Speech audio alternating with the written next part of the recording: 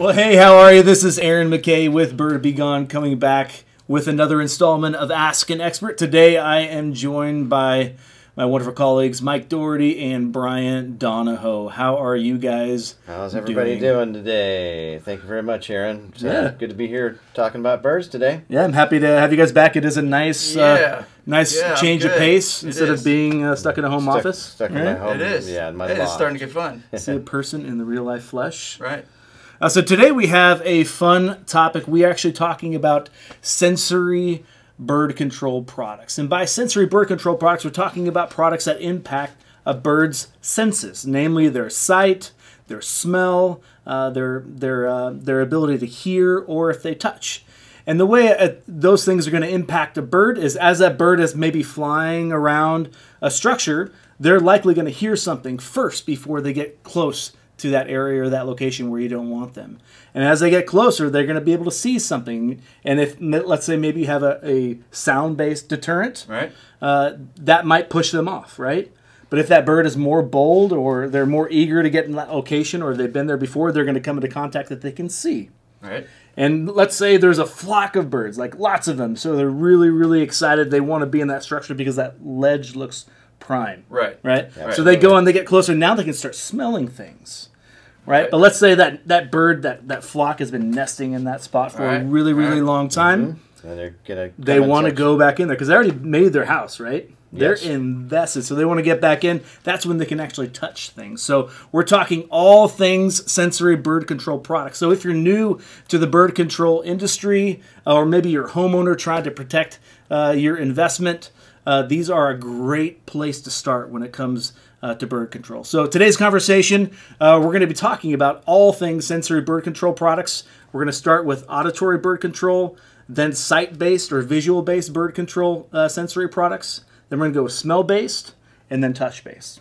Sound good? Sounds great. Talking about me. So let's start with auditory bird control products. Who wants to lead us off with that one? I'll lead it off with take it away, Mike. A great story with the Birdchase Ultra Solar Sonic. Okay. Situation out in Pomona at a large 1.8 million square foot building. We were sitting in front of the facilities manager, and they wanted to ask what the solutions were because they had seagulls, thousands of seagulls flying over their building and dropping on the executives' cars, of course. And one of the proposals that we talked about was putting up a gold wire system over that building, and it was. I said, it's going to start at 6 figures. And he said, nope, that's out of the question. Right. So I said, well, we have the sonic unit. I said, okay, we'll take 10. I said, there's a 30-day money back on it. Let's give it a go. Waited till 20-something days to call him back. And I said, how's it all working for you? He says, it's working fantastic. It was a really, really good example of how well that can work. And it was for seagulls. That's great. That's great. Well, maybe for people that don't know what the Solar Birdchase Supersonic is, maybe walk us through what it does and how it works, how it actually impacts birds that you don't want around your area. Yeah, so it's an audible sound. One of the things that people talk about ultrasonic sounds, the birds hear on the same wavelengths that we do. So it's an audible sound. And we've proven that. We've done studies and proven that, right? Absolutely. We had a study conducted. We used to sell ultrasonic. Doesn't work. Sorry, continue. So you can cycle it through from pigeons, grackles, geese, seagulls on the selection process. You can dial it in and pick it for a bird. But the best one seems to be the general that cycles through all the birds on the system and the sounds that come out of it. Got it. Right. And as far as the actual sounds that are played, what actually is coming out of the speaker system? I'm not going to try and imitate it. I love it. Probably something I picked up on in that story, Mike.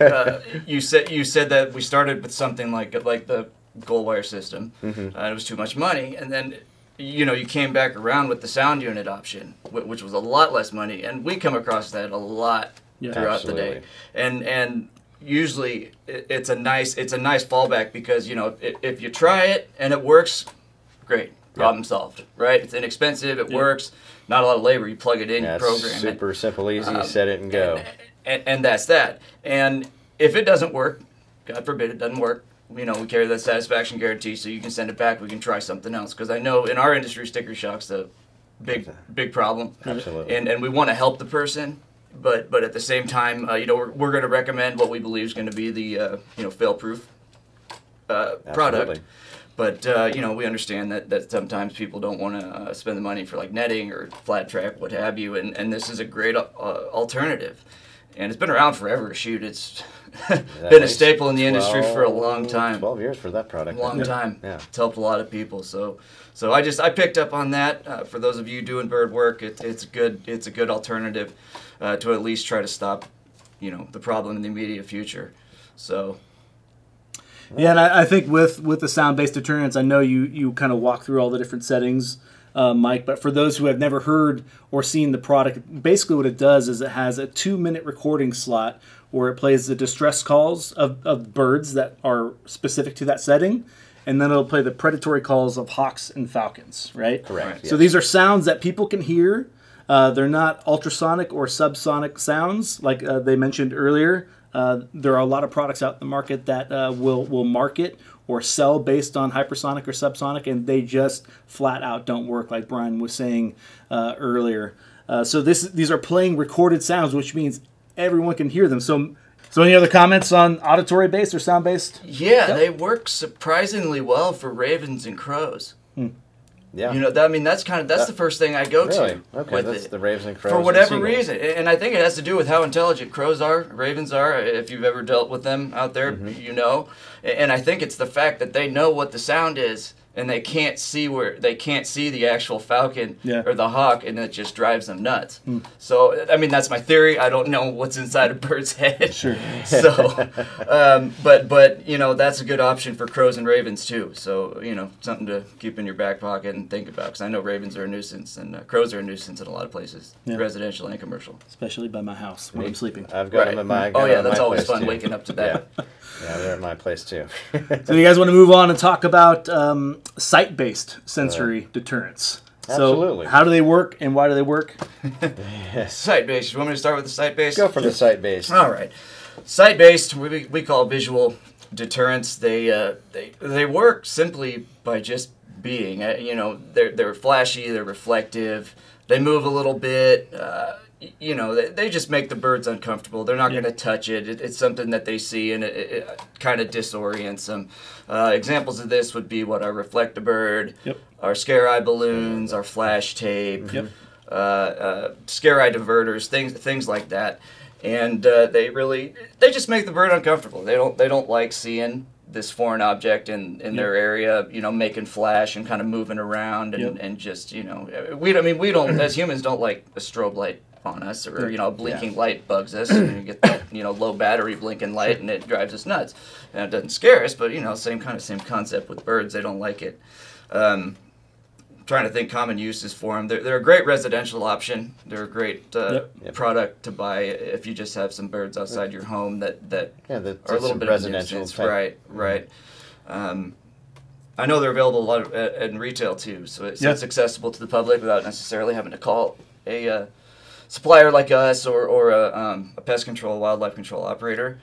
I think the ease of use is the biggest appeal to visual. Easy, less expensive. Right. It's on the lower side of the expenses, yes. Right. And the most common one is the fake owls or the red-tailed hawks. Oh, I forgot about the hawk. Right. I use those as for the guys in the pest control side of the things, saying, hey, look for those, they're a lead. Right. But occasionally those have worked. The red-tailed hawk, we sell that in a retail setting. Obviously it's just you're just trying to make them uncomfortable with something that they don't want to see. Why a flash or something shiny is that deters them, we're not exactly sure of that, but that makes them uncomfortable.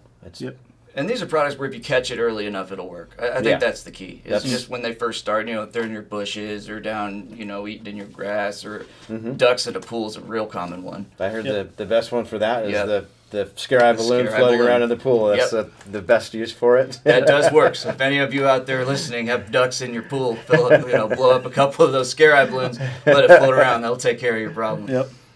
And I think just to highlight something you mentioned, a lot of these sensory-based products are going to be available for homeowners and or residential users. Right. At a Home Depot, at a Lowe's, at an Ace True Value. And because they are accessible and easy to use, they're usually the first line of defense. Correct. When it comes to engaging in bird control. Absolutely. So oftentimes if you are, say, a pest control provider, pest control operator, or a wildlife person, you can start here because when a homeowner or a DIY user starts encountering the cost of, say, more commercial style bird control products, they're probably going to default to something that's more familiar. But you can step into that exchange or that conversation saying, hey, this is a great place to start. Right. If these birds haven't been around here for a really long time, let's start here. But in the event that it doesn't work, here are my suggested next steps. So what that does, if it by chance doesn't work, it sets you up as the expert. Right. So you can come back in and say, hey, I know we had that conversation before, it didn't work out, so sorry, but remember, we said it might happen, and here's the next thing that we can do. Right, and I think the most expensive visual deterrent is around, what, $45, $50 price point, the reflector bird? Yeah. Yeah, so it's $49.50, yeah. Right. So like Aaron said, it's a great place to start. Yeah. Yeah. So let's move on to smell-based. Olfactory. Olfactory. So smell-based sensory products. What are they? How do they work?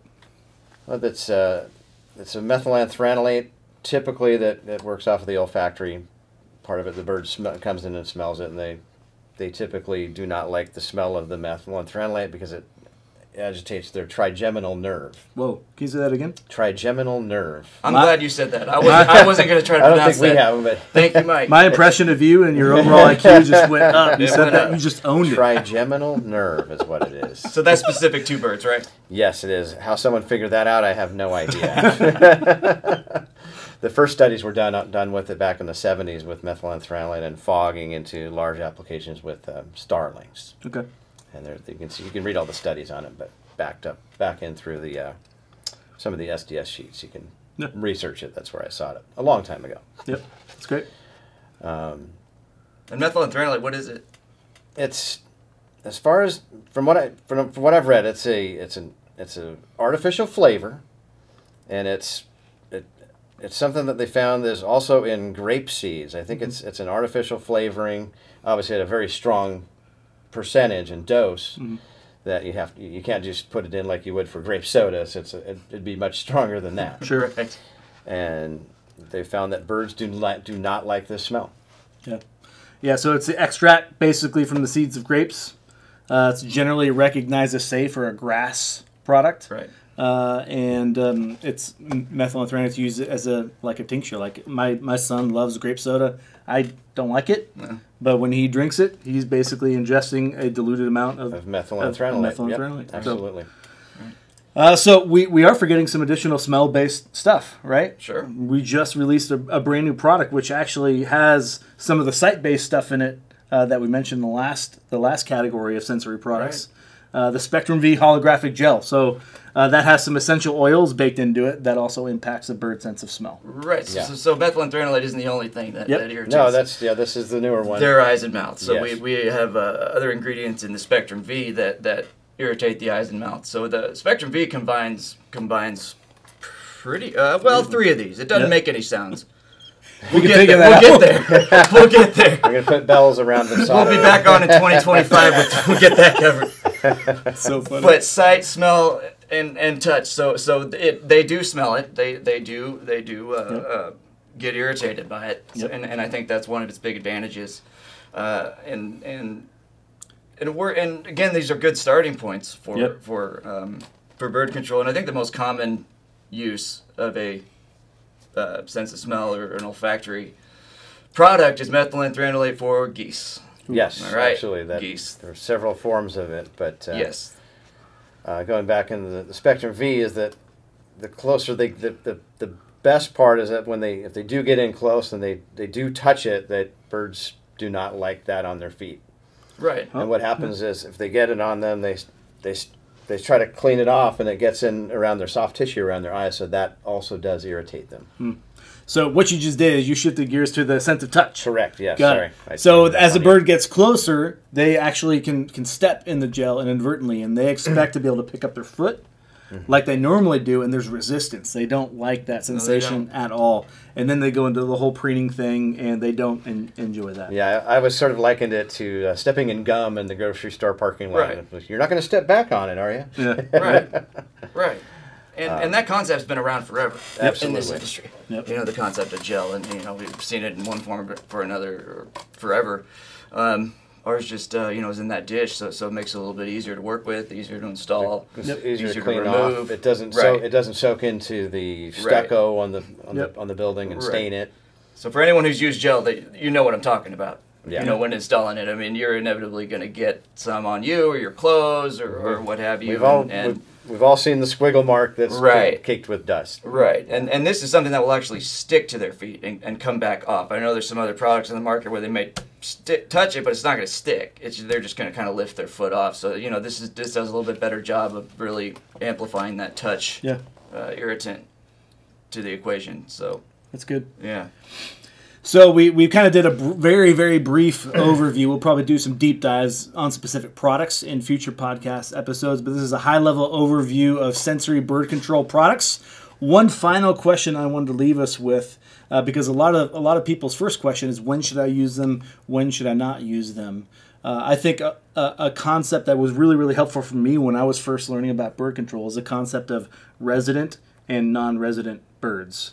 So how does that question or conversation of resident versus non-resident impact your choice to use sensory bird deterrents? Definitely going to fall on work better on a non-resident bird or an occasional visit by a bird. That's where your visual deterrents are going to be most effective versus a resident flock of 10, 20, 30, 40, 50.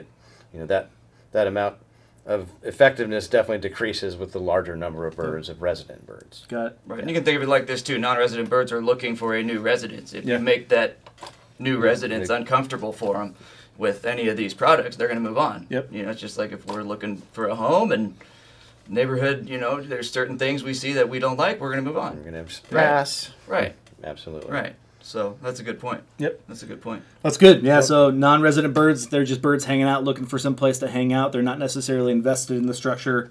Resident birds, they're invested in the structure. They come back by way of habit. Right. So if you apply stress to them through sensory deterrents, whether it be auditory, sight, smell, or touch, they're going to push through some of that stress because they're already, that's their home, that's their investment. So they're going to push through. But we'll talk more about that concept of resident and non-resident birds in a future podcast, but I think it's really, really helpful when we're talking about sensory bird products in general. So we'll wrap it. I think it's a long podcast, but I'm going to take it to the bank because you guys were golden. Sounds good. Hey, I'm really proud of you. Appreciate it. Thank you very much. Thank you very much. Have a good afternoon. Guys. See ya. Bye. Bye.